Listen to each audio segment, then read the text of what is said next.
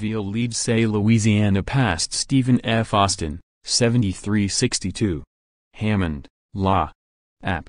Marlain Veal scored 27 points and grabbed a career-high 10 rebounds, and Southeastern Louisiana beat Stephen F. Austin 73-62 on Thursday night in the Southland Conference opener for both teams. T.J. Holyfield's jumper with 2:21 left put Stephen F. Austin up 62-61, but Southeastern Louisiana, 7-7, went on a 12-0 run to close the game. The Lumberjacks missed their last 3 shots and turned it over 3 times.